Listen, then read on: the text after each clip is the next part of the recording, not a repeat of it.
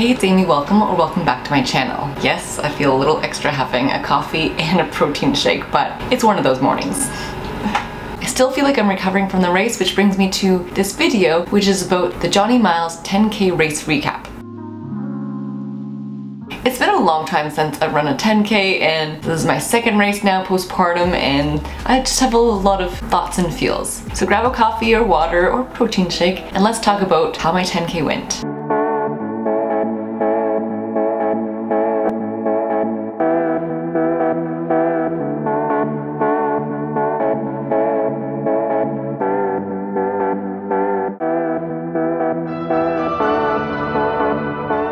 It was so nice having a race that we didn't have to get a hotel the night before and that we could just drive the morning up. It was only an hour and a half or so away from us, and that was very manageable. There was no expo. You could get your bib the day before, but we just relaxed, had some pasta the night before, and went to bed nice and early. So I woke up around 5 a.m. and had a bagel with peanut butter and some granola. I wanted to eat a little bit more because I knew that the race was a few hours away. With my breakfast, I almost forgot that I also made a coffee. And I talked about this in my 5K race recap where I'm like, I don't like having coffee beforehand. But since there was such a huge gap between the breakfast and the actual race, I thought it was probably important to have a coffee so I would wake up and it wouldn't be too close to really impact me. And I'm glad I did have the coffee. So maybe I could drink coffee before a big race, as you usually have a big gap, but I don't know. Again, still on the fence about coffee pre-race or long run.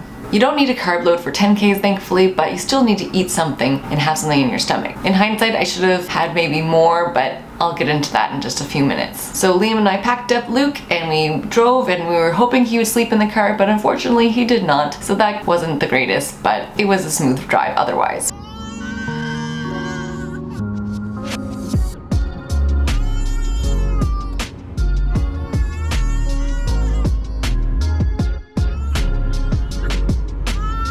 We stopped halfway, about 40 minutes in, and switched drivers. So I took the first shift and Liam took the second shift, and we drove there, and we were going to park in this farmer's market or nearby where we're gonna get our bib, but the roads were already closed. They said it was gonna be open until 8:30, but they must have just closed it early or just too ready. So we had to park. Thankfully, there was another parking lot nearby that we could just pull in. My brother's amazing and met us there so he could look after Luke while we did this race. I really appreciate having family nearby and willing to do these crazy things so we can go run. It was super easy. There was no huge line to get our bib, which was awesome. This race was really affordable. Like, you had the option of adding a t-shirt, which we didn't, and we got this cute little hat, which I'm gonna go find. It's pretty nice. It's a Nova Scotia Johnny Miles running event, and it's not like there's no mesh or anything, but it feels really nice. So yeah, I think we'll actually use this rather than the race shirts sometimes are kind of meh material and not the nicest, but yeah, we got a hat. Overall, I think it was only $35, I'll have it here, but $35 for like a timed chipped event, and there was water along the route, and yeah, it was very affordable. So we get our bibs, then I wanted to feed Luke again just for the race so I could make sure he didn't get hungry while I was gone. We did the warm up with a few of our friends from the Road Hammers, and then we lined up.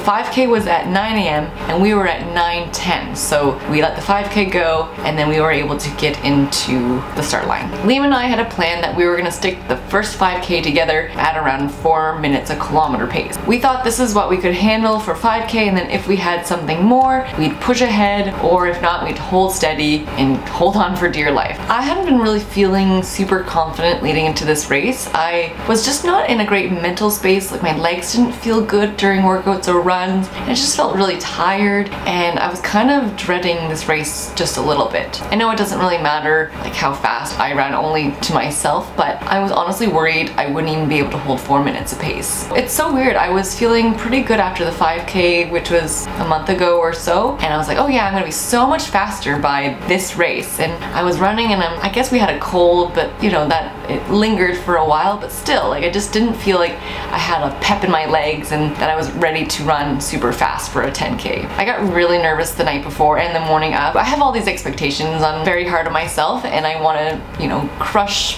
PBs and run super fast and not let myself down, which is silly, but I just didn't know, and I was just worried.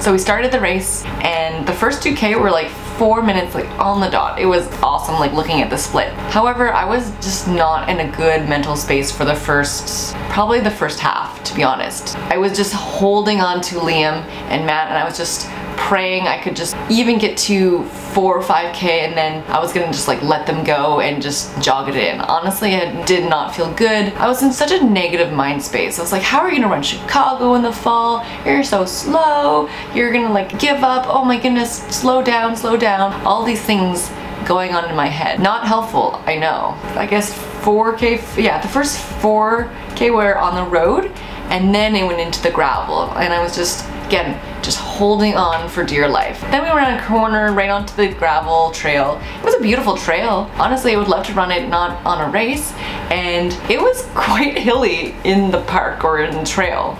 Good job, guys. Let's go, guys. Get your eyes that way, boy. Good job, Matt. I was thinking like, oh man, it was really rainy the night before. I was like, oh no, is the trail going to be kind of sloppy? It was some areas maybe, but it wasn't as slippery as I was worried about.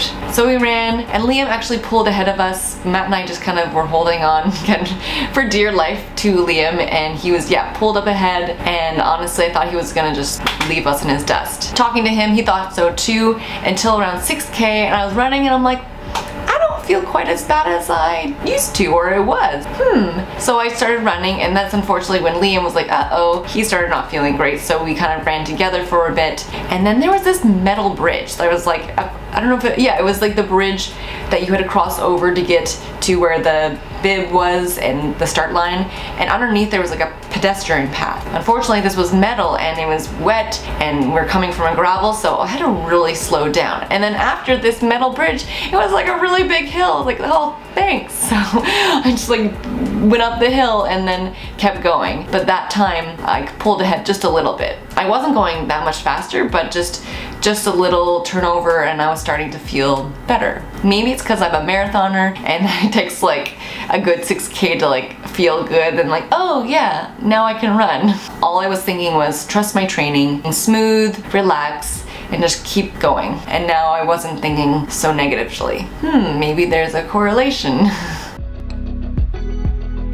There was a girl ahead of me, and maybe if I had been feeling a little better, I could have tried to like catch up to her, and she ended up being 3rd place, so I could have maybe got 3rd place, but that's beside the point. So we got to, I think, 8K, and then we're back on the road, and then it was just going back kind of along the road and then on the bridge and then back to the start line, or where we had started. There were people like throughout the race, and the trail was a little quiet, but honestly it was a really well organized race, and at the end there's people cheering along the bridge, and it was really nice. I came around the corner to go to the finish line. It reminded me of Boston when I was near the finish line and my stomach started to feel not great. I was like, oh no, I'm gonna puke. And so at this 10K, I was like, I was gonna sprint, but I was like, I don't want to puke in front of all these people watching me. Like, everyone's staring at you, because I was alone, and I just didn't want to be sick. So I didn't sprint as much as I wanted to, but I just like kept running. I'm like, just get to the finish line, just don't be sick, don't be sick. And then I crossed and I was fine. So after I crossed the finish line and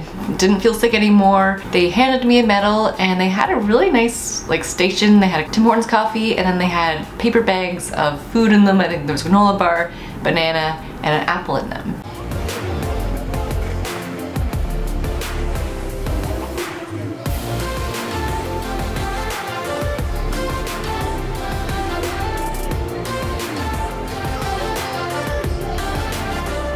There was also a hot dog stand, which I didn't go to, but I kind of regret not getting a hot dog, but it was also 10 a.m. in the morning, so maybe a little too early for hot dogs, but when is it ever too early to have a hot dog?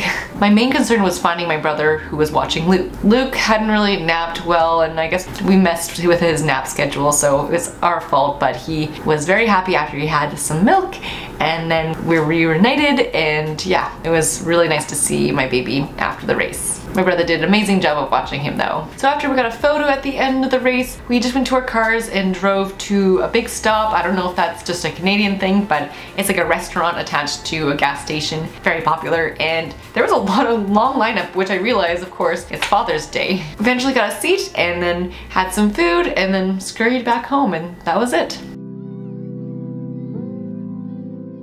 The weather was actually perfect. It was overcast, around 10 degrees Celsius, and maybe a little humid by the end, but nothing that I really noticed. I thought it was supposed to rain, so I had brought a hat just in case, but thankfully it stayed clear. I wore singlets and shorts, and it wasn't too hot, too cold.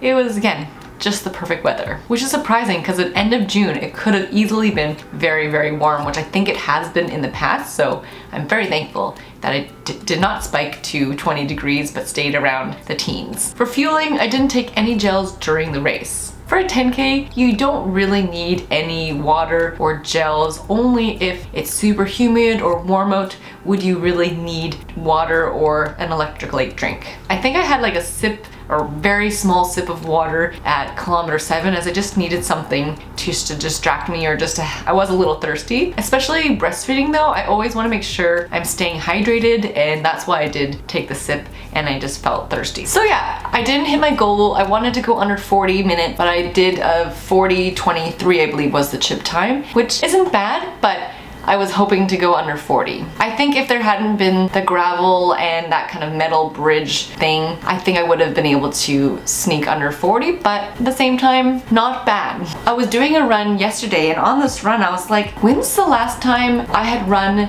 this pace for this long? And I think the last time was when I PB'd my last 10K in this virtual half marathon I raced in Toronto. I think it was, yeah, May 9th, 2021. I did a virtual half marathon and I PB'd my 10K. I think it was like 38 or 38 something, and yeah, which again, I think I could run much faster than that if I wasn't pregnant and gone through all this, but isn't that a long time ago? Like that, and then I did Boston, but Boston, you go marathon pace, which wasn't 4 minutes a pace, and then I got pregnant in February of 2022, went through pregnancy, and here we are in 2023. Yeah, it's been a long time since I've really done a big effort or sustained effort for this long. So that made me feel a little better. I was pretty bummed how negative I got got my own head about just like, oh, how hard it was, and just, yeah, I didn't feel great about that. Now the race is a few days ago and I'm feeling a little better about just the whole experience, and just, yeah, really happy that I did it. And honestly, my legs, it's like they've been awakened? They've been awakened.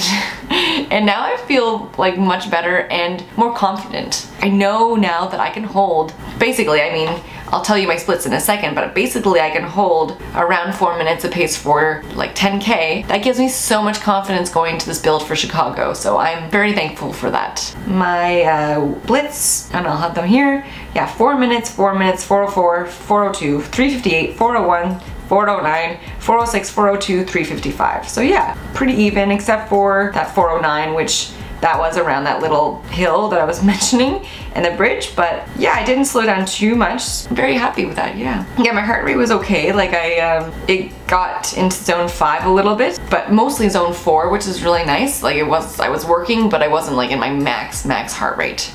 Wish I could run faster, but this is the kind of mantra I had for myself going into this race was run or race the fitness that I'm currently at. There's nothing worse than always like straining or reaching to grab a pace that you used to or you want to, and just makes you kind of miss out on running a pace that you can successfully and just feeling confident and strong. And eventually I will be able to run that fast. I know it.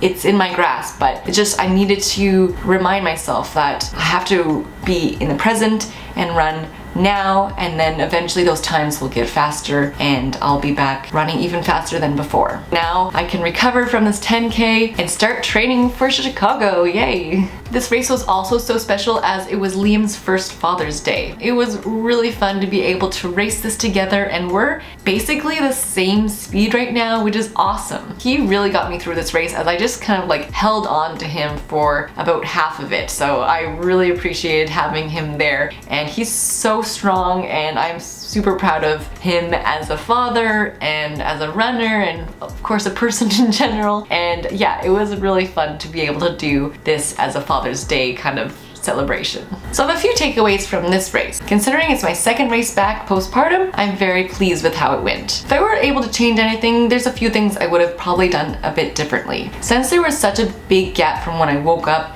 to the race, I think I should have had a gel like 30 minutes before the race start. I just didn't think of it and I was like, oh, I'll be fine. But in the first 2 or 3 kilometers, I think part of my problem of why I wasn't feeling good was I was hungry. Like my stomach was kind of feeling icky, but I think if I had a gel and had some food in me, I would have felt much better. Secondly, to have a plan that when it gets hard to somehow flip over to something positive, like thinking about how strong I am, or thinking about maybe changing my mindset or focusing on something like my form or something else, not like how terrible I'm feeling. Those are really the only things I would do differently next time. I think I ran exactly the fitness that I'm currently in. I did a pretty evenly split. Like I didn't kind of do a negative split, but I was pretty even. Only a short little hill that got me, but otherwise pretty consistent. I wasn't sick at the end. Yay. So that's nice, and overall I'm very happy with how it went. I would totally do this race again. I just have to remember that there is like a trail part and a few hills, but just take that into consideration. But it was really well done, really well organized and affordable and close by, so hit all the checks. That's my cue, so I better wrap up, but I hope you enjoyed this race recap, and I will sure to share any more races that I do with you, and happy running, and I'll see you next time.